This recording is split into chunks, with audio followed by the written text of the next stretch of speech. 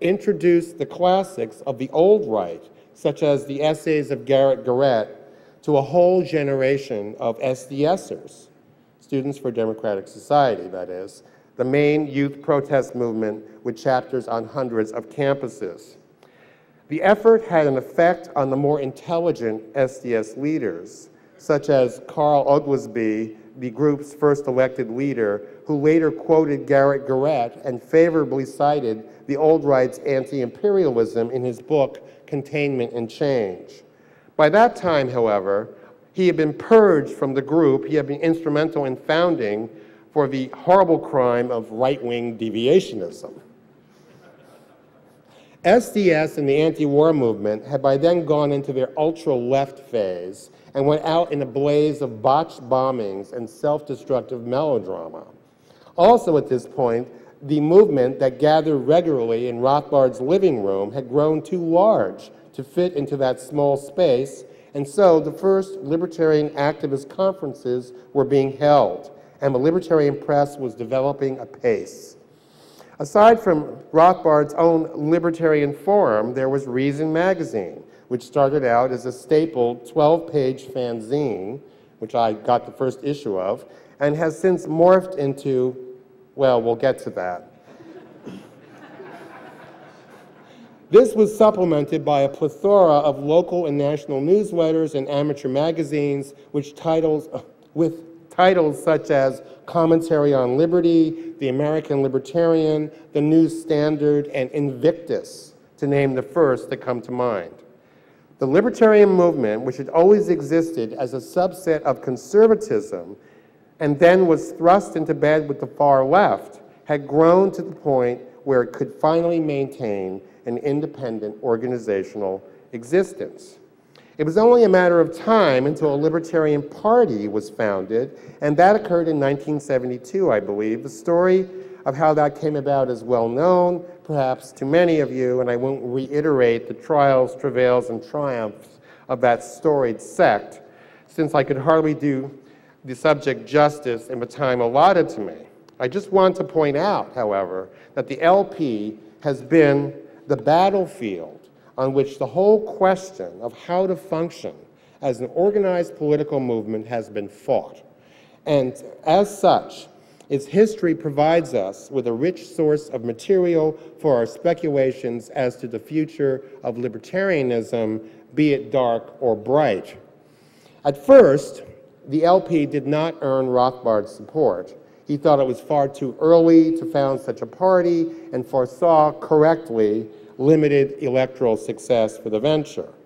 In any case, he was soon drawn into it, ineluctably it seems, and became a leading voice for consistency of principle, working hard to keep the party on a strictly anti-interventionist stance in the vital realm of foreign policy, in spite of the more conservative libertarians who never understood, and still don't, the key link between peace and liberty, and conversely between statism and war.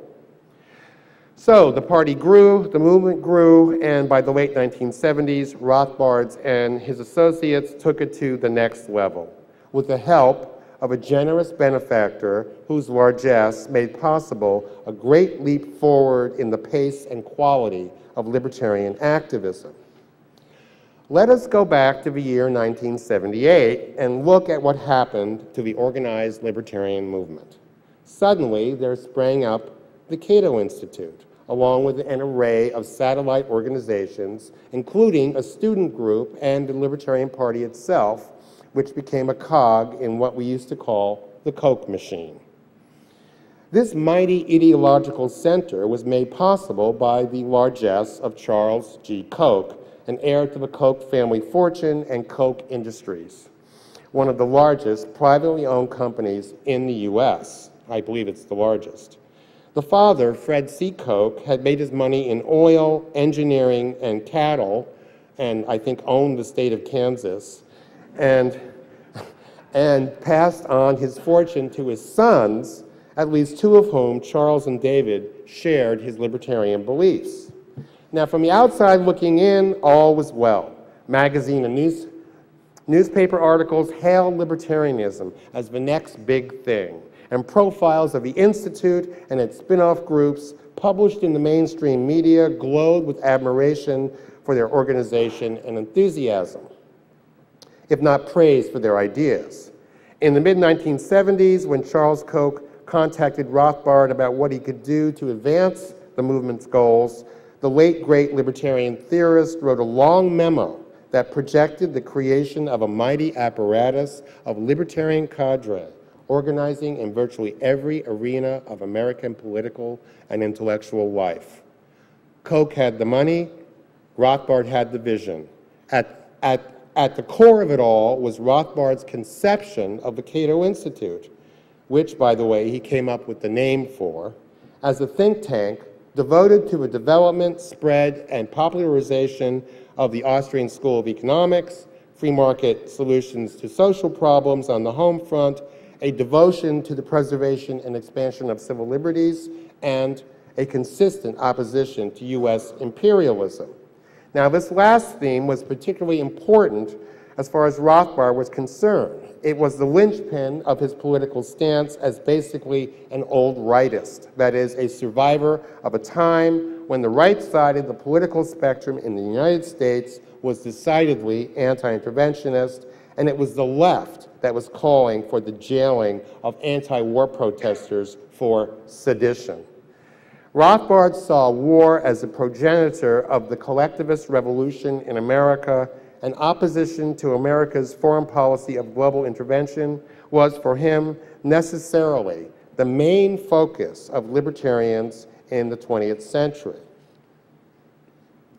One of Rothbard's many and major contributions to the growth and development of the organized libertarian movement in America was that he carried the anti-interventionist tradition of the 1930s and 1940s into the contemporary political scene, waving the old banner of the America First Committee and laying the intellectual groundwork for the emergence of the Ron Paul phenomenon more than a decade after his death.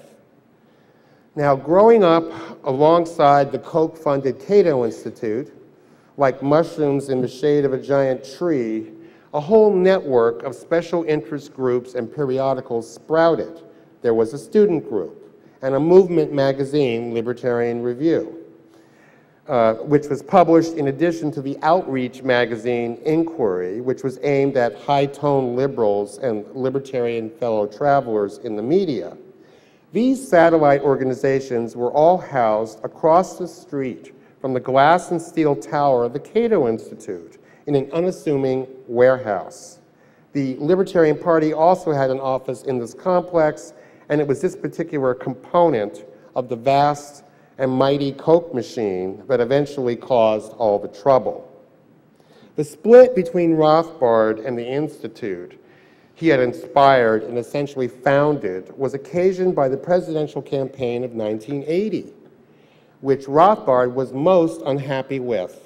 In an incident which has become legendary in LP circles, the party's candidate, Edward Clark, an oil company lawyer, went on national television to explain to interviewer Ted Koppel that libertarianism was basically just, quote, low-tax liberalism, end quote. Now, this outraged Rothbard for any number of very good reasons, not the least of which was its strategic wrong-headedness. The Cato Institute's strategy was to target the elites, especially in the media, but also in the two major political parties and in government circles. Rothbard, on the other hand, took a diametrically opposite view. He envisioned a populist revolt against the elites who profit from the maintenance and growth of state power. Libertarians, he believed, must make their appeal to ordinary people instead of aspiring to a position at court in the hope, the vain hope, of whispering advice into the king's ear. It is necessary, he said, to appeal to the great masses of Americans so that libertarianism would become a living and vital political movement and not just an intellectual parlor game.